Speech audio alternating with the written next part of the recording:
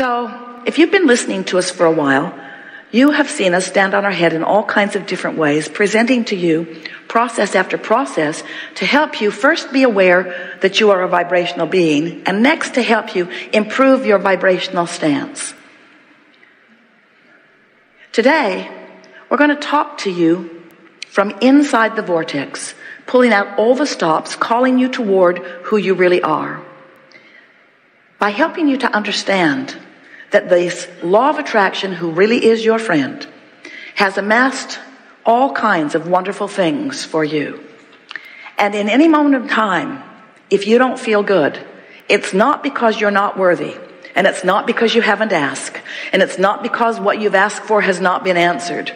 It's because you've been practicing a vibration that is a deviation from what you are asking for. We've noticed, as we've given you processes, that sometimes our processes and others help you to focus yourself more into alignment. But many of you offer so much effort, mostly, and in some cases only, when things aren't going well. In other words, you wait until you're sick before you start intending to be well. You wait until something isn't going well before you focus upon it at all. In other words, it's almost like you've become so problem-oriented that you're sort of stuck in the vibration of the problem much more than you intended when you decided to come forth. Oh, you knew there would be variety. You knew there would be contrast. You knew that the contrast would help you to sharpen your focus. You knew, even if you were a one-celled organism, that this contrast that surrounded you would help you to define new desires, and that the evolution of your species would be about that. You knew all of that. So you came fully understanding contrast and embracing it, because you knew then, the larger part of you still knows, that when a problem comes into focus, the solution does too. We just want to help you get more solution-oriented faster by being more sensitive to your emotions early on, so that you catch those off thoughts, those off memories, those off beliefs, those off vibrations before they get such a foothold that then they really have your attention. It's so much easier to catch them in the early subtle stages than to wait until it is more full-blown in your experience. So, toward that end, we're going to make a very striking analogy for you. We really want you to hear this above all things you've ever heard. Did you read Ask and It Is Given? Did you read 22 Processes? This trumps all of them. And here's why. Vibration is everything. So let's say that you are experiencing shortage of dollars, shortage of financial prosperity, or anything really. We're talking about dollars because we have the money and the law of attraction cards here. So you've worried, you've fussed, money is slow and seeming to get slower, and now you're beyond worried, you're fearful. And now you're determined that you're going to do something about it. And you've heard that Abraham, that's us, has written brilliant affirmation cards. It's true. It's true. This is the best combination of words to attract money that has ever been put together in human experience. We are very proud of these cards.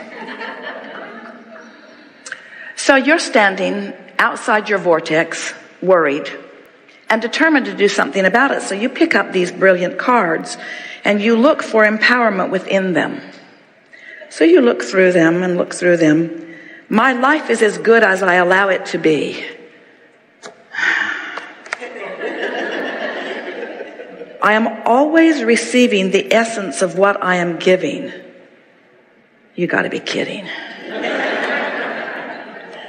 I can follow the trails of good feeling thoughts.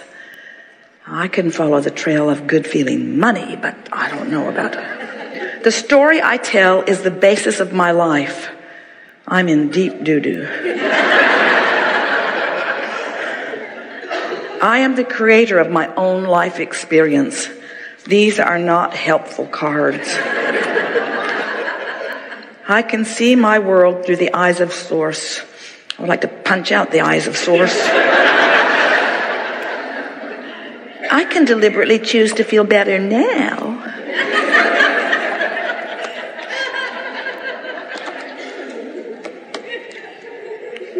There's not one good card here. There's not one good card here. Because these cards are a vibrational match to prosperity. These cards are a vibrational match to abundance. These cards are a vibrational match to what you've put into your vortex, what's in your vortex, to the vibrational beingness that you've already created. But when you are not vibrationally there, these cards irritate you. Like your friends who seem to be the law of attraction police. You know, you create your own reality.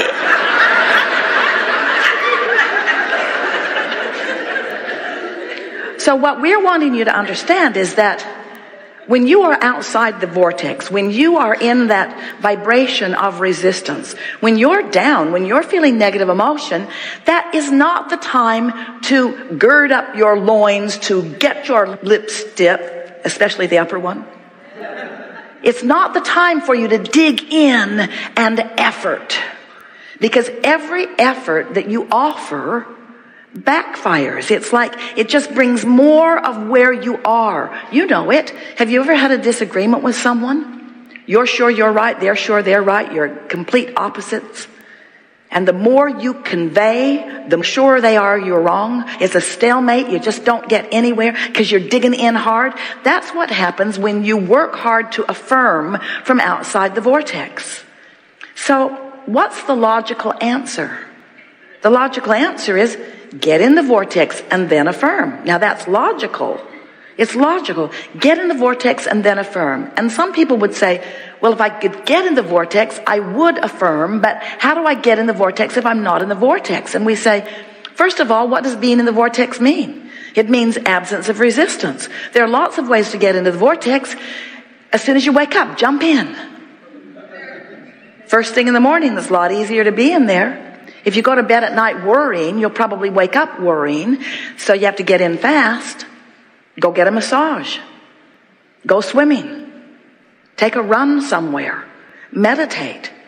You are in the vortex many times every day. You just don't stay long enough to really recognize that you're there. And often you don't stay there long enough to really milk it and shift the vibration of it. So that's what we're going to be doing here today. Now, you are a room full of rather remarkable people because, first of all, you know about this vibration stuff. And you understand your emotions. And you've been making decisions about feeling better. Things are moving very fast these days. The energy out here on this leading edge on planet Earth has never moved faster. There have never been more outside the vortex with stronger asking. And when more are asking, the energy moves faster, which means for those who are in the vortex, the energy lifts you. It supports you. It gives you clarity. It makes you feel wonderful. And it delivers to you over and over and over again. But for those not in the vortex, this fast-moving energy beats you up. So our encouragement during these hours that we are together is that you accept the reality of this vortex of creation. Understand that your inner being is in there as the holder, the maintainer, the placeholder of all that you've become. And if it is your powerful desire, not so much to get in the vortex, but to recognize when you are in there and then just milk it a little bit, what you will begin to do is to allow the vortex to train your frequency upward. Because you cannot focus upon the problem and the solution at the same time. It's one or the other, you see. And it's so much easier to maintain the vibration of the solution once you are in the vortex. In fact, that's when all of the clarity and insight comes to you. When you're in the vortex, that's when the manifestations begin to reveal themselves to you. The reason this conversation is not very well received by a lot of people is because they are accustomed to looking at things that are manifested, and they sort them into piles of wanted and unwanted. And they're not even thinking about the pile that is amassing for them in their vortex because they can't see it. And we understand that. You use your physical senses magnificently. You translate vibration to see what you see. You translate vibration to hear what you hear. You translate vibration to smell what you smell and to taste what you taste and to touch what you touch. You are translating vibration all over the place. Your emotions are your most significant translator of vibration. So while you can see what's manifested, you can't see what's in the vortex unless you're in there and have been in there long enough that you are on the vibration of what's in there.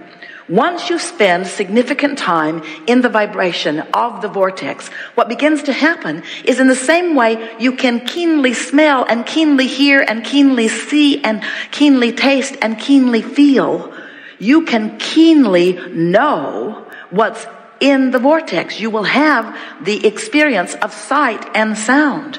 We're not kidding you. When you are in the vortex and you spend enough time there that you acclimate to the frequency of it, the first thing that happens is ideas begin to flow to you that you weren't getting when you weren't in the vortex. Ideas, really good ideas. Impulses to do things, impulses to go there and stop there, impulses to slow down and speed up, impulses that cause you to rendezvous with other cooperative components that you have been looking for, cooperative components that you've been asking for and asking for and asking for, that the source energy has delivered and delivered and delivered and delivered, but just outside the vortex you can't see them, you can't find them, you can't know them, but inside the vortex, aha, there you are. There's an idea I can run with. And how do you know? Because it's an idea that is so compelling, wild horses would not keep you from it. Every one of you knows what we're talking about. You remember falling in love. You remember being at the right place at the right time. So now we're telling you in ways that you cannot miss. You're hearing it with your ears. You're seeing it with your eyes. You're knowing it with your belly. You know what we speak is true. Now that you know this, now that you know about the existence of this vortex, now that you know about the power of your own guidance system, now that you know that this is a vibrational universe, now that you know there's all kinds of things amassed for you that you can't see, now manifestational reality is going to mean less to you for a while, and that's such a good thing. Because when manifestational reality means less to you, vibrational reality will be more to you. Emotional reality will be more to you. Being tuned in, tapped in, turned on to the energy of your source will mean more to you. And you'll catch yourself going off course at those early subtle stages. You'll find yourself in the middle of a sentence wanting to draw it back in and wanting to de-emphasize it rather than emphasize it. You will begin to be the deliberate creator of your own reality from this step forward. It is our promise to you. We are eager to talk with you. Get a little wound up here because you have to understand, we've seen what's in your vortex. We know what you've lined up, and our eagerness is about you discovering the fulfillment of it. But friends, not because we're excited about the manifestation. We are sort of. But because we are thrilled with knowing what it feels like to you to sync up. To sync up. To sync up with who you are. You came for the passion of life, not for the trucks. You came for the passion of life. You came for the emotion of life. You came for the feeling of life. You came for that worthy, proud, good feeling of a powerful creator. That's who you are. That's why you're here.